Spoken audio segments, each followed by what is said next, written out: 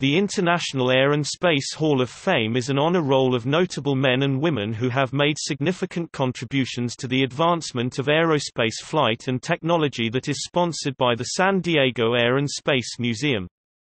Since its founding in 1963, over 200 individuals have been inducted into the hall, with new additions inaugurated at an annual gala. History. The International Aerospace Hall of Fame (IAHF) was incorporated on 27 September 1963 as a non-profit with the mission to honor the great achievers of aviation and space endeavors, and the first induction ceremony took place on 18 March 1965 at the San Diego Convention Hall.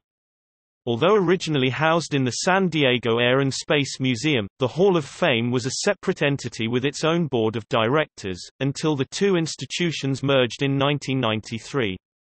On the 22nd of February 1978, arsonists destroyed the Balboa Park Electrical Building, containing both the Air and Space Museum and the Hall of Fame.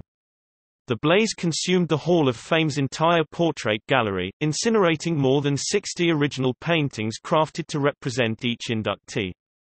Replacement of the portraits was overseen by the board of directors, who enlisted local artists and encouraged creative depictions of each figure in their era.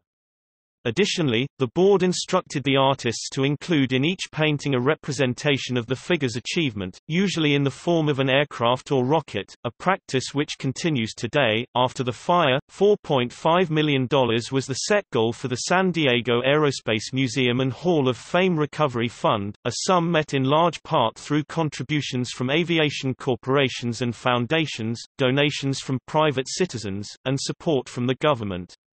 Though the Museum and Hall of Fame had planned to reopen triumphantly on 17 December 1978, the 75th anniversary of the Wright brothers' first successful flight, delays in renovation and aircraft delivery forced continual postponement of the opening date for over a year. Finally, exactly 2 years after the fire, the Hall of Fame reopened on the 22nd of February 1980 in the historic Ford Building.